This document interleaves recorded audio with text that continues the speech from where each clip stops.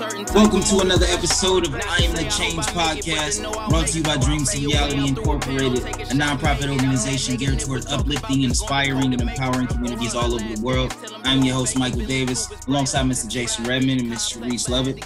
How are y'all doing today? Great. How are you? I'm good. Oh, doing lovely, man. Doing lovely. Look, I got a young man on the show today. I can't say I know this man personally because he's a little younger than I am, but he's a friend of my daughter's. And so she said, hey, you got to get him on the show. He's doing some big things. And we share the same birthday. So when I found that out, I'm like, yo, got to get him on the show. The only criteria. Hey, man, that was it right there for me. So Josh Hall, Oklahoma City Thunder NBA basketball player. Did I say it right, Josh? Yes, sir. You did. All right. Josh, you played a 3 or the 4? I played a 3. So power forward, right? Small forward. Small forward. My bad. I'm not a basketball fan, so forgive me. Small forward from Durham, North Carolina, right? Yes, sir. Tell the people now what I want to hear from you, Josh, because I've seen you come by my house, my daughter and all your friends, y'all will come by the house and do all the stuff that y'all do. Tell me what it was like. But first, tell the people like who you are, where you're from, and how you got to be where you are today. Right. I'm Josh Hall, as you said. I'm from Durham, North Carolina. I went to Southern Durham my freshman year, and then after my freshman year, my mom, she's a lawyer, so academics, like, they run high. My dad, he played college basketball at ECU, East Carolina. He's 7 foot. That's where I got my height from. So, my mom, she ran like the academics portion of my life. My dad, he ran, the athletics. So it was always a good balance there. They both kept my head on straight in both of those areas. And like I said, my mom, she was a lawyer, so like she'd always tell me to conduct myself in a way, that represents her and like, the best way. Whether that's, going to the mall, realizing that there's cameras around. So can't really be doing like silly stuff. And, like as a little kid, leaving the house, I always used to hear that. And then, got to the point where it's like, all right, mama, like I know. But like I look back on it, and I realized why she said some of those things, especially now, because I'm in the NBA, and like there's a, like people look out for that stuff, like with social media and things of that sort. They look for people to react a certain way, so they can, go viral, whatever the case may be. So, those mores in that standard, that really helped me out. But after my 9th grade year, I left Durham, North Carolina. I went to a prep, like a boarding school in Virginia called OKC Academy. That's where all the top high school basketball players go. Unfortunately, it didn't really work out. I played on the B team. And my mom, she was paying tuition. And like when I would come home, like after breaks and things of that sort, when I got the chance to go home, I could see it was breaking her. Because like sometimes like, like I come downstairs and she'd be on the couch crying, like, son, I don't know if you can go back to school. And she just knew how much it meant for me. But like, I'm a family person. So, me, I was young, I think I was like 16, 17. But like, I never want to see my mama, crying, trying to break her back, and giving up things, for the satisfaction of me, especially if I'm not happy and she's not happy. So, I told her, like, I feel like it was best for me to move on from that situation. And she supported me. And then I went to a prep school. I did good, picked up a lot of college offers, and interest for basketball. I committed to North Carolina State during the pandemic year, and during that whole stretch, I met like an agent, and he was like, he thought it would be best for me to put my name into the NBA draft at that time, especially being with like at the beginning of the pandemic, they were talking about like they didn't even think it would be a college basketball season. Mm-hmm. So basically, it would have been just like a waste a year. Everything was pretty much closed down in the sense of like college. So I couldn't really get into gyms like the YMCA, gyms that I go to like when I was back home in Durham. Mm-hmm. But like my agent, he had his own gym in Charlotte, North Carolina, and he had two other guys who played college basketball who, had signed with him. So I went there for like 3 weeks. And the biggest thing for me, like during that whole process, was I wanted to see how much weight I could gain. I think when I left my final year of high school, I was like 180 pounds. Throughout that 3 week span, I was constantly gaining weight. Mm-hmm. And I think I at one point like I was like 200 pounds. And like, it was putting on weight like the right way. So I said, why not? And it got me here. Dig it. So when you went from Southern to Oak Hill, how was that transition knowing you were going to the school that produced great basketball players? And even though you said that you didn't stay, like how was that transition from Southern Durham High School to this, nationally known school? Right. The transition was definitely different because Oak Hill, it's not like a place like, it's not like a city at all. It's the country. And I think like the closest known food place like near was like McDonald's, and that's like 30, 40 minutes away. Oh, wow.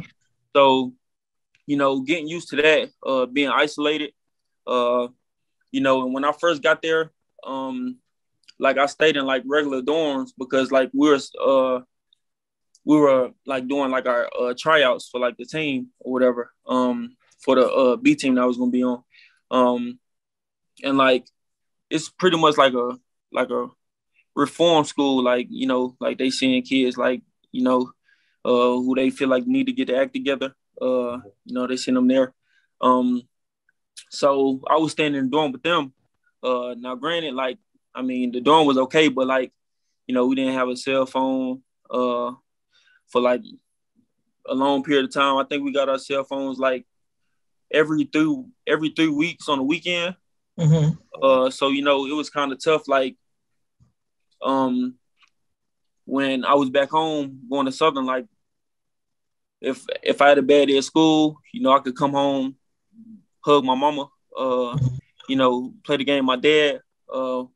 But there, like if I really wanted to talk to my parents, like I had to email them. Wow. And the Wi-Fi was shut off at 9:00. So if I want to talk to my parents, like it would have to be, after school, and it really wouldn't be a long talk because I have to do my tryouts for the team. So, and I was 15, so really, I feel like that's like the blessing of it all. I didn't really have to, rely on my parents to get things done for me. I really pretty much had to like figure it out on my own, buckle down. And it's just like going to college early, except for the fact, like college is there like in the open space. But like as far as like schoolwork, I could pick and choose when I wanted to do my schoolwork. So, I didn't have my mama to be like, hey, son, go to the kitchen table, finish your homework, and don't get up until it's done. Right. If I really wanted to slack off in school, like, I had the opportunity to do so. But I knew what I wanted for my life. So, yeah, that definitely helped me, become more independent as a person.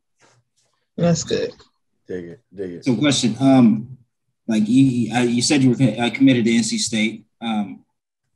Was it an easy decision because of the COVID, like not actually going through with it and throwing your name in the draft pool, or was college something you were looking forward to? Um, it definitely wasn't an easy decision. I sat down with my dad. Even before like I committed to NC State, me and my dad, like I said, he runs the athletics.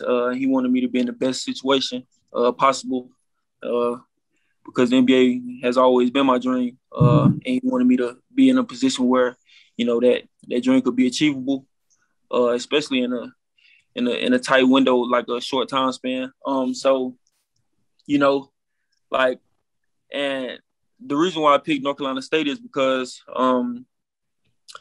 there were so many good players coming out of North Carolina, like for high school basketball, and I either played against them or played with them. So, I knew it would be easy to like recruit players to come play with me. And I think we had like it was five of us from North Carolina who ended up actually committing to North Carolina State. So, uh, just being able to go in and potentially play with my friends,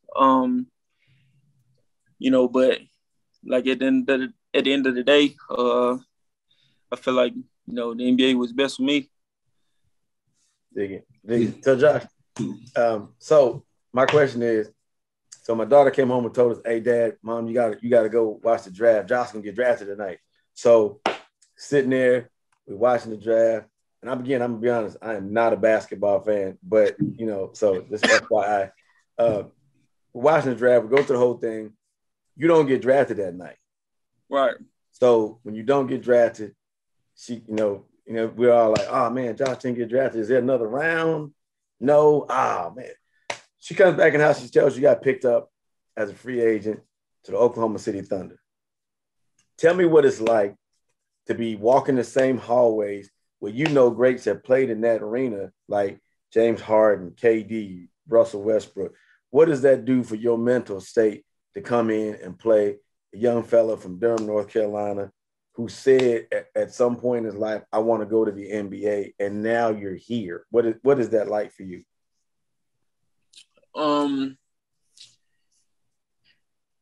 Really, like you said, I didn't get drafted.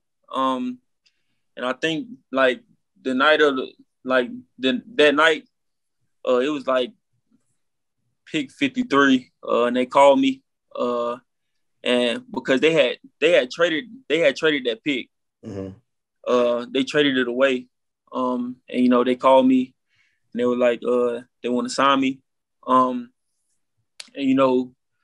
I wasn't really like anticipating me getting drafted at all, especially being that I'm from high school, and it wasn't really like a lot of game film on me. And on top of that, like the draft process, it was very long. I think it was like 8 months, so it was the longest draft process ever. And we didn't even have like the draft combine or anything like that. So I was definitely grateful that they called me. And yeah, I was able to get that deal done. But like just walking through and like looking up and like seeing the tradition that like former players and current players have here. Oklahoma, it's small, but like the city, it's like a loving city. I don't know if you all heard of like the Oklahoma massacre, like it was like a bombing. Yes. And they took us to the like museum of it all, and they let us walk through when we first got here, and just to see like the trauma and all the damage that was done throughout that, and just to like walk around, and like everybody I see, like they smile, they're like, "Hey, you Josh Hall, you play for the Thunder," and like they embrace me as if like they know me all my life. That's definitely big time, especially for me, like coming from high school. I'm not used to this. But like when I first got here, the general manager, he sat down with me. He just told me to like look around the practice facility, and he was just explaining to me, like you said, like James Harden, Kevin Durant, Russell Westbrook, and multiple others. like they come through. They used to practice on these same courts, shoot on these same courts, whether it was practice or after hours. And he just expressed to me to never take the moment for granted. And I feel like that's pretty big time, especially since it's Oklahoma.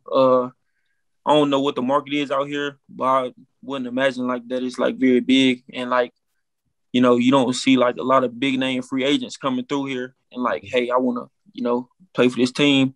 They want to go to like LA and other markets like that. So for, those names to be mentioned with this organization, and the organization started like 2009. So it's a fresh organization as far as like NBA standards. That's pretty big. So to back up just a little bit, when you got that call, because you seem to be very humble, what was your reaction? I've watched drafts when people are sitting at home or at the venue where the draft is happening and they're really excited. Like, what was your reaction when you got that phone call? Like I said, I didn't expect to be drafted. So, whatever came with it, I was accepting it full-fledged. My agent, he was like, certain teams, they would have drafted me, but like, I would have like had to go overseas and play for like a year, and then come back to the States. And I really didn't want to do that. I wanted to, develop like in the organization, So, I told him to take that off the table, and like, we'll deal with the rest when that time is coming. And after I got the call, I really didn't know like how to feel. I see some people that cry, and like all this other stuff. But I think like it really hit me that like I was in the NBA like after the season. Like going back home to Durham, North Carolina, just seeing the impact that I have, or like, I know a lot of basketball players, they don't really check their DMs or like anything like that. But I try to do that because I know it's a little kid out there who is just like me, who's reaching out, just showing love. And, I want to let them know that, if I can do it, you can do it too.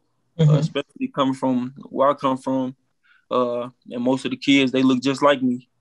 And it took that one person for me. Harry Giles, he's in the NBA currently. He was like the number one ranked high school basketball player. He basically took me under his wing, so I know what that can do for a kid. Just like teaching him the ins and outs, and like having faith in the kid, that can help a lot. So, but like everybody else around me, they just loved it. Loved the fact that, I was in the NBA. They asked me how it is. I feel like it's the best job in the world, really. I'm gonna hold you to that. I'm gonna have my son reach out to you. I'm gonna say he said that he checks his DM. Okay. So I got a two-part question for you. First part, how is it adjusting, to the skill level? Because I know you're nice and I know you played against some great players, but like everybody isn't on that level, on your level. So how was it adjusting to that NBA talent, and falling in with the squad? It was definitely different. But like as far as like skill level and things of that sort, I really didn't like have a like problem with that. It was more so like learning the terminology, like of like play calls and like defensive sets and things of that sort, and where to catch the ball and shoot from, because it's like in high school you can like shoot the ball from mid range. You can basically take like any shot you want to. In the NBA, it's like analytics.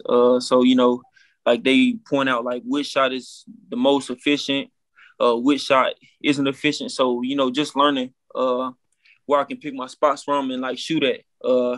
And like that gives me the best opportunity to score. So as far as like skill wise, like, you know, I feel like I was like up to par. But it's just like little tricks and things of that sort that, you know, people who've been in NBA longer, they know, and they just pass down to you. So yeah, that was like really the hardest part of like adjusting. Okay. So second part. So with that season high, you dropped 25 on the Clippers, right? Yes, sir. Like, 10 rebounds, 2 assists. Yes, sir. Yes, sir. Yeah, man. Well, how was you feeling that game, man? Because y'all was watching that game. You just took off on the boys. Like, yeah. I felt good during that game. This organization is big on, you know, like getting their younger players to develop. And like I feel like that was like the last game. So, you know, like that was the perfect time to, you know, showcase what I could do, especially being that, you know, during the course of the season, I was dealing with like nagging injuries, you know, like tendonitis, and all kinds of crazy things that I never really had to deal with. So yeah, I really like soaked it all in after that game. You know, and like it was a big confidence boost for me. I'm sure. So Josh, my question, man. Oh, go ahead. Oh yeah, it's my turn. Sorry. Yeah, it's your turn. Go ahead. So my question is, at what point in your life did you realize you were good at basketball? Like everybody feels like they're the greatest, but when did you realize that you were pretty doggone good? It came kind of late for me, because I was a late bloomer. When I think I hit like a growth spurt while I was at Oak Hill. When I first left to go to Oak Hill, I think I was like 6'2". And like when I was growing, I didn't really have like I said, I didn't have like injuries or like people experience like tendonitis and things of that sort. But like I never really experienced that. So, you know, I just put my regular uniform clothes on and, you know, going about my day. And then one day, a teacher was like, because like when we first got there, like they had to measure us for our uniform and our pants and things like that. And a teacher looked at me and was like, you need some more pants. Like you wearing high waters right now or whatever. And that's how I kind of knew like I grew. But yeah, once I started to grow, I really just pieced everything together. And then I think I got an offer from Kansas. I got an offer from Kansas, and you know, Kansas produced like NBA players. So you know, I was like, okay, I guess I got something here. And you know, I just kept on working. Because you had an offer from Texas too, right? I did. Yeah, I was really mad you didn't go to Texas, man. I was like, how you pick North Carolina or Texas? But you told me that North Carolina State produces a lot of good big men. Ain't that what you told me? Yeah. I don't think I told you that. Okay. All right. Okay. All right. So were you playing, like, have you always played a 3 position, or is that the position that you had to play once you got into the NBA? Like, were you always a 3? Yes, ma'am. When I was yes, ma'am. My man got manners, man. I know he does. When I was in 5th grade, like I played like center because like I was like the tallest player. Right. But like I said, my dad, he was 7'1". I mean, well, he is 7'1". So back in the day, like they were like more traditional bigs. Where like the only time they really catch the ball is they got the rebound in the post. So growing up, my dad always emphasized getting a rebound and being able to dribble the ball and make decisions for myself. And it just so happens that, you know, he was doing this before like the game evolved to where you see like 6'8", 6'9" point guards, things of that sort. So yeah, I always had like guard skills. And in high school, I played the 2 and the 3, and that's pretty much like what I play now. So do you think that versatility with your height helped you position yourself to where you are? Definitely. Because like the end all goal is to become like a player where, you can't really put me in a place and be like, hey, play this position. Like I just want to be a player where, I can just go out there and make things happen. No matter like what I'm doing or what position I'm playing. And yeah, that's basically where the game is going now. Those are the players who, you see getting the most recognition. Like Giannis Antetokounmpo, he recently won the NBA championship. Mm-hmm. He's basically a 6'11" point guard who can really pretty much do everything. Yeah, absolutely. Yeah, man. So go ahead, Mike. I got mine. But go ahead. Man, I definitely see that talent in you because, like, yeah, you know what I'm saying, you got an all-around game, especially that last game when you put up the numbers. It was like I was like, dang, yeah, he got a bright future in the NBA for sure. And I didn't realize I was going to be on the podcast with you when I saw the game. So, that's what's up. That's what's up. Yeah. Hey, look, I got a question, man. So when I watch you come by the house, and whenever I watch basketball, which is not to the finals or to the playoffs, the one player that I always thought that you reminded me of was KD, because you're tall, you're slender, and you got long arms. So who do you think you pattern your game after the most? When I was in high school, I got that comparison all the time. So this ain't the first time that I heard it. Okay. But yeah, like definitely my favorite players all the time are Penny Hardaway and Tracy McGrady. Okay. Penny Hardaway, because he was a 6'7" point guard. He pretty much like played with like a swagger about him. Like It was like contagious. And then Tracy McGrady, he was just before like he had like multiple injuries and things of that sort. He was just a player who could do it all. But yeah, like recently, like people say like Brandon Ingram, Kevin Durant, why like skinny wings like that. They say like they see that in my game. So yeah, I'll just keep on working.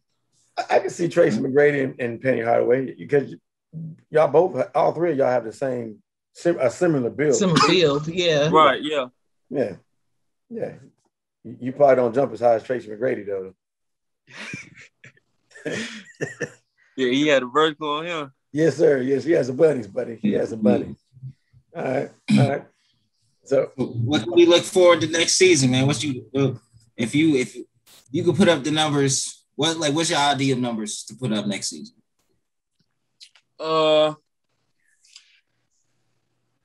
I'm big on. Actually, no, I'm not really big on goals. I just take it like a day at a time. I feel like it's a never get too high, never get too low mentality for me. But I just wanna improve on from like what I did last year. Like I said, I was dealing with injuries and things of that sort. So as long as I'm more like efficient and more productive than last year, I'm cool. I'm cool with it. Dig it. All right. So one more question. What's your? Oh, my bad. No, go ahead, man. Go ahead. What do you think your biggest strength in your game is, and what do you think your biggest weakness is? Right. I think my biggest strength is my ability to score the ball. And also, like, I feel like I'm an underrated, like, playmaker. When you, like, score the ball, like, so well, like, people, like, they tend to, like, overlook that. Mm-hmm. And, yeah, and definitely I just want to improve really on, like, the defense side of the ball because at the end of the day, that's what matters, being able to, like, limit players' like ability to score. Yeah. It makes your value. Yeah, it makes your value go up.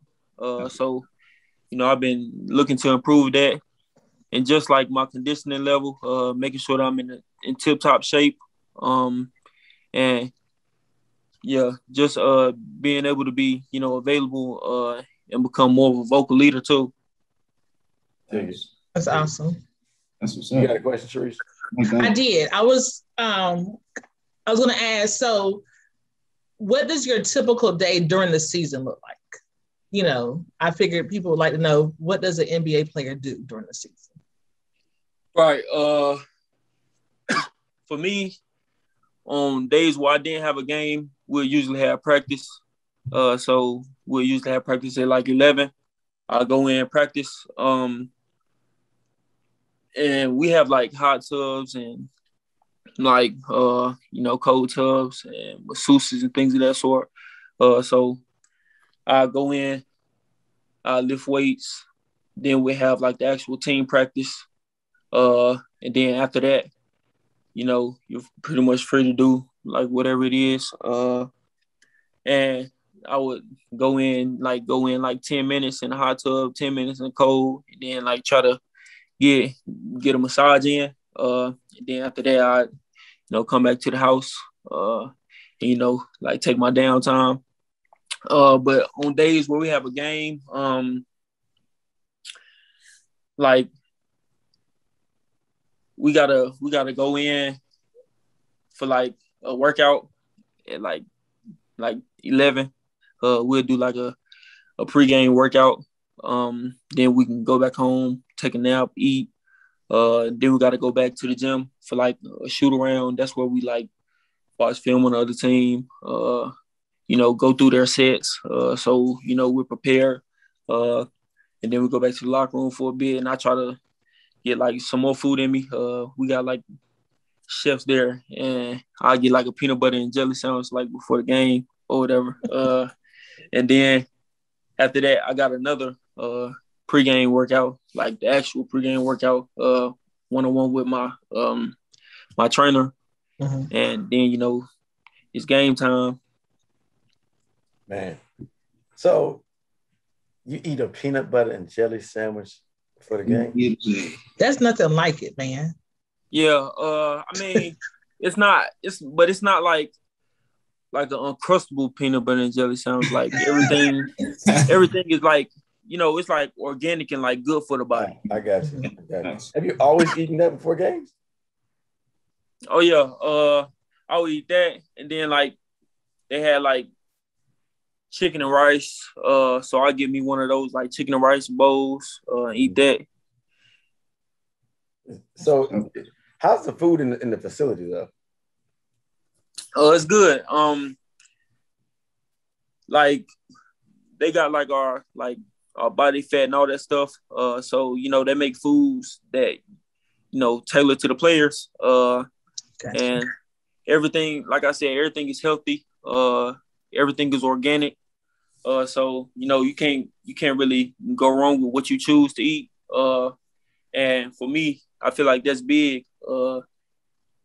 Because like in high school, you can just go out and play, go home, no stretching, no nothing. Eat Bojangles, cook out, or whatever the case may be. But it sets your body back in the long run and the long view of things. So focusing on what I consume into my body was definitely a big eye opener for me. So whether that's drinking a gallon of water each day, or trying to eat greens every now and then, that'll take your body a long way.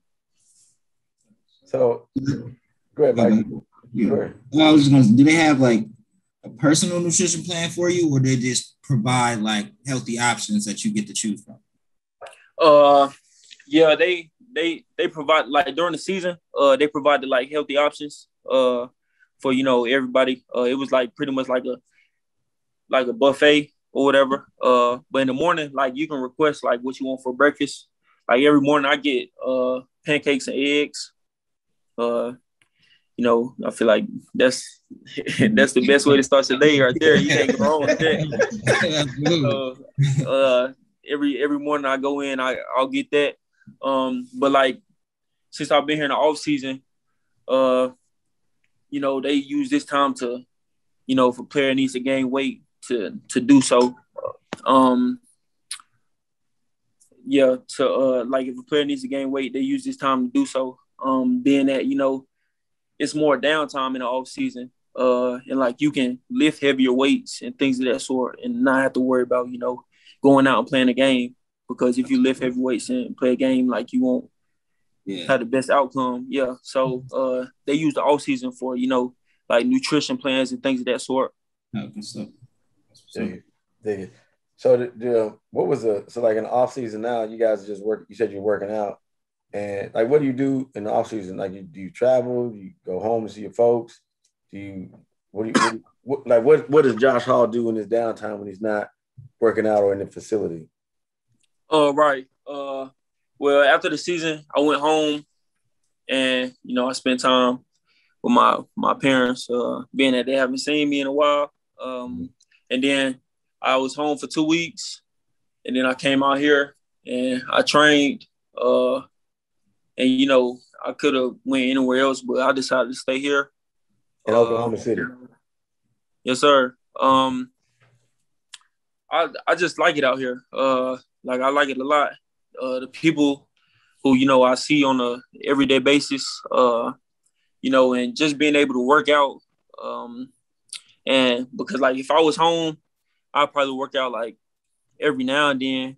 But like, it's motivation to work out here. Like when I'm home, I can chill in my room, and majority of the time, like I like to work out at night, because like sleep is like sometimes I stay up late, and I'll be bored, so I'm like I might as well just go to the gym right now, spend my time doing that. But at home, like I can't really do that because like all the gyms they close at a certain time. Right. But since I've been here, I don't really do a lot. You should know that though. I don't really do a lot. I know. So wait, one question: you got your driver's license yet? I did. All right, cool. So I'm getting your business now, man. I'm getting your business. Oh no, you good. What kind of car did you buy? I know you bought a nice whip. I didn't buy a car actually. Get out of here. Yeah, nah, I haven't bought a car yet. I'm waiting to really like decide on like what I really want. Okay. So far, I rented out a Charger. Don't really cost a lot. And it gets me from A to B. So I'm good with that. Yeah. I'm just glad you got your driver's license, man. Like, shoot, I ain't know what to say. Look, I would get true story, man. This is the funniest story. Like I don't ride in my daughter's car often because she drives real fast. So when you get in your car, man, like the seat's all the way in the back seat. I'm like, yo, what giant was sitting here? She was like, I had Josh. And I'd be like, golly. Yeah, but that's my Josh Hall story. But yeah, man. So like what's the I'm gonna steal Michael's line again. So tell me. Yeah. Make this a regular thing, huh? Yeah, just Jason likes his line. Yeah, so Jason likes his line. That's the line now. I'm stealing Michael's line, Josh. So like every episode, man, we have our guests to give our viewers a little nugget or something they can hang their hat on, man. So give the viewers a little nugget from Josh Hall they can hang their hat on this week. Oh, you gonna put me on the spot like that? I got to, man. I got to. Really, I just say,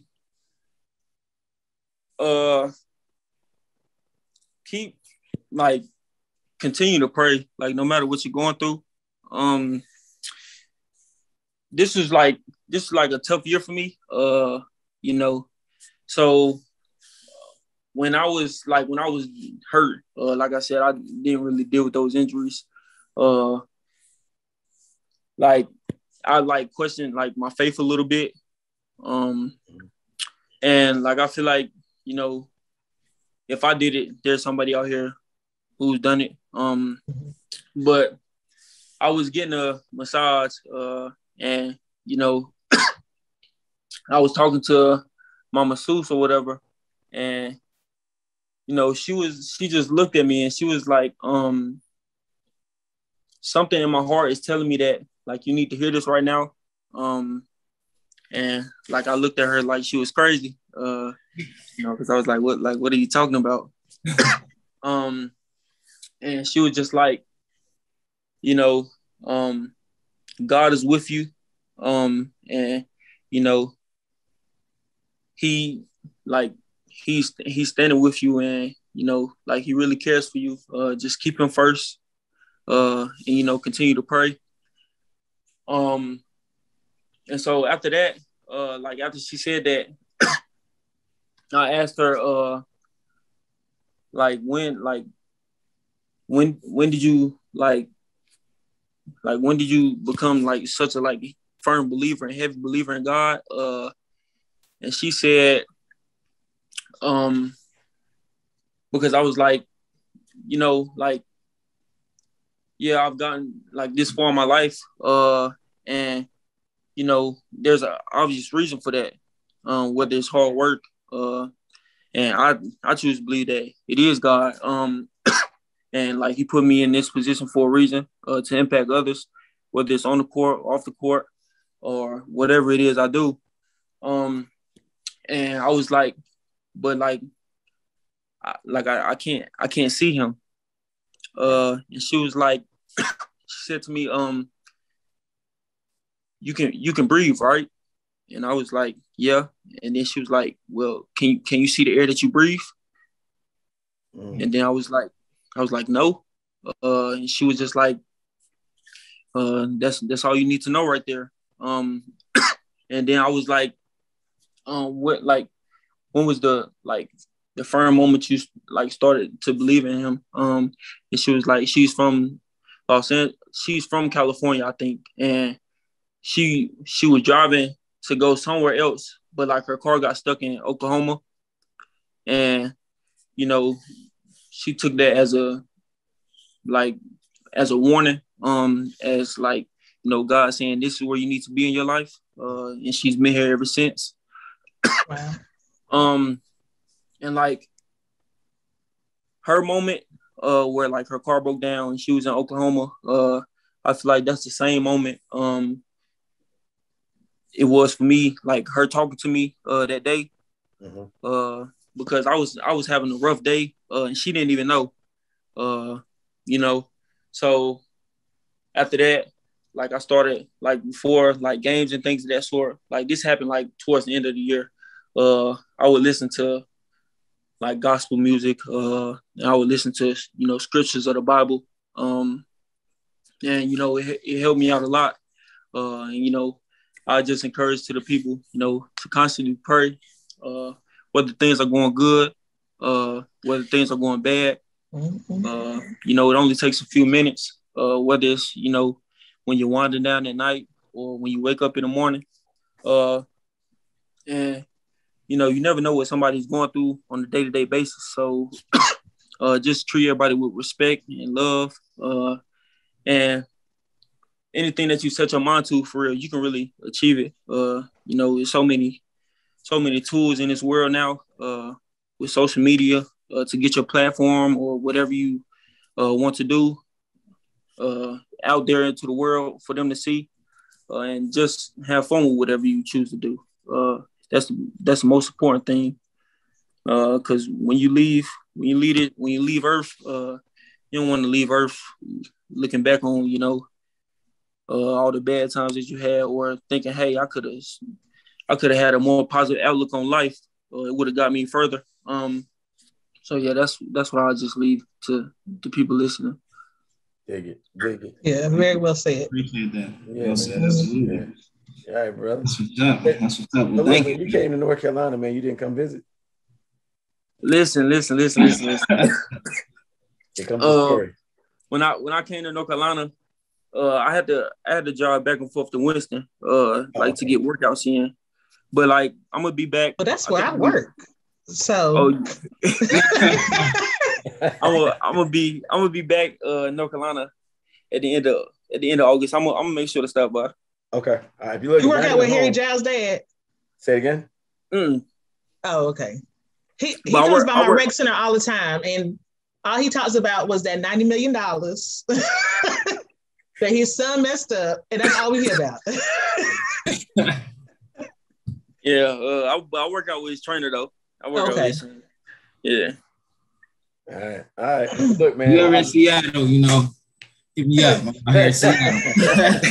I got you. We don't want to leave you out, Mike. My bad. Yeah, I left me out. It's all right, man. It's all right. Man. My bus, man. So, hey, look, Josh, I really appreciate you coming on, man. I really appreciate you coming on. It's been a big moment having you on the show. I was looking forward to it when Daisha told me to hit you up. I was like, man, we're gonna have an NBA basketball player on the podcast. What? Yeah, man, it's dope. It's super dope. Yes, man. thank you so much. Yeah. Appreciate you. All right, we're gonna let Mike take us out again because I'm not doing the exit. It's all on you, brother. All right, man. Well, if this is your first time tuning in, please like, subscribe, and continue to follow us on this journey. If you've already been following us, please continue to, because we got a lot of great episodes coming on. We're Dreams to Reality, a nonprofit organization geared toward uplifting, inspiring, and empowering communities all over the world. I'm your host, Michael Davis, alongside Jason Redmond and Sharice Lovett. I'd like to thank our guest, Josh Hall, for coming on, man. He's a young man with a bright future in the NBA. Yes. Watch out for him, because he's putting up buckets next year. All day. Thanks for joining us. And remember, our goal is not to be better than anybody, but together we can achieve better for everybody. Thank you. Have a good night. Peace. Thank you.